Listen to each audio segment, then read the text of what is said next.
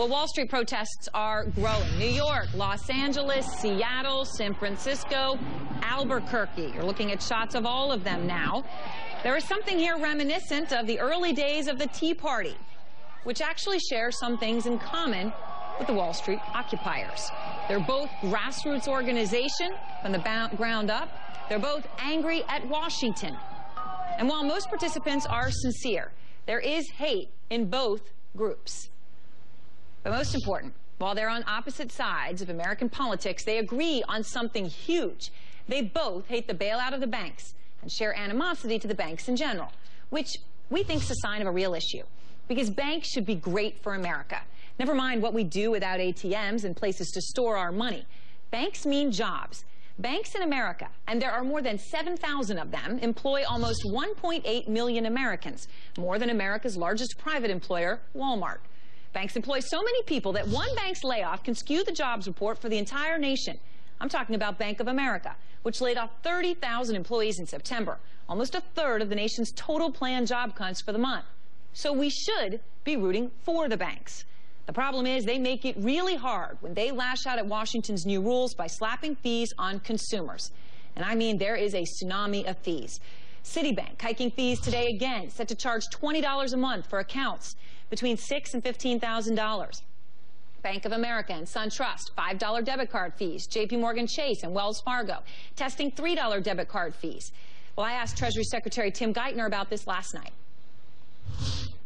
The banks are blaming the reforms in the government for everything, right, including lots of problems that they themselves were central to causing. And most people are terribly angry and frustrated with that. Right. And they want to see things change. And what we're trying to do is to make sure that we put in place the kind of protections consumers and investors deserve. There's nothing strange about the fact that banks are resisting it, are pushing back. They're trying to weaken those reforms.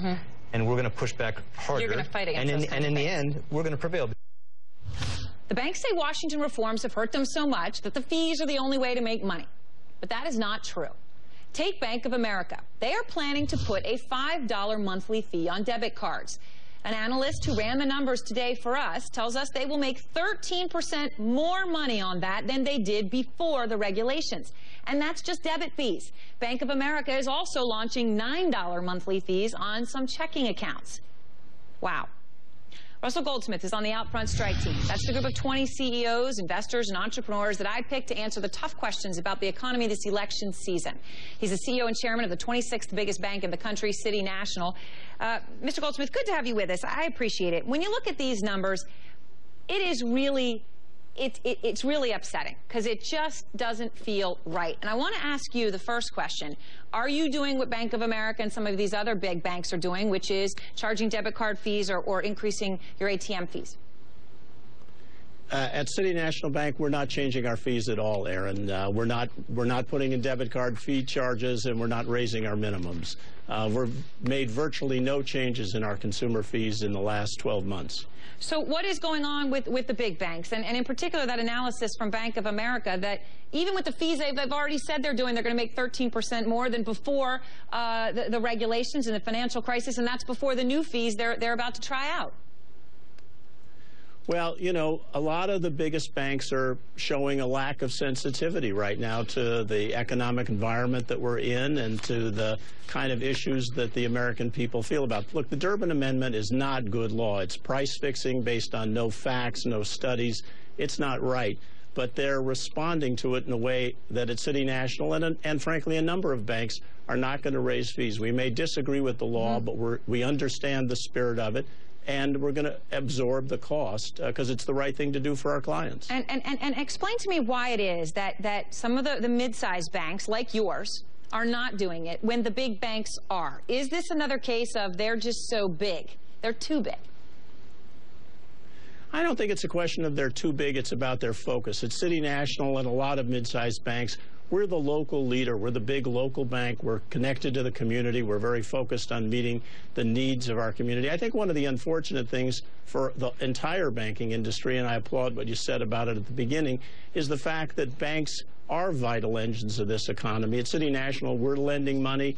Lots of banks are lending money. Our people are involved. We're donating. We're volunteering. We're helping businesses get going. and that's being obscured over this debit card fee business. So what can and the that's banks, an unfortunate message. And what can the banks do in general? Because, I mean, we're looking at the fees here specifically, which I have a real issue with, because they're saying they just make up what they're, what they're losing on the regulation. And clearly, when you look at the numbers, at least in the case we gave specifically, it doesn't appear to be the case at all. But on top of that, you have just in general, it feels like an animosity and a tone-deaf nature, especially when you're looking around the country at people who are frustrated and angry at the banks. What should your industry do right now? Is this a time where you should have all the big bank CEOs stand up and talk to the protesters, or do something to say we're patriotic and want to build this country too? Well, I think, I'm here talking to you, trying to explain that at City National we're not doing what some of these big guys are doing. Unfortunately, this inappropriate law, this price fixing, got passed in the middle of the night. There are no facts, and nobody knows what the facts are, and the banks obviously can't sit down as a group and agree on pricing. That would be illegal.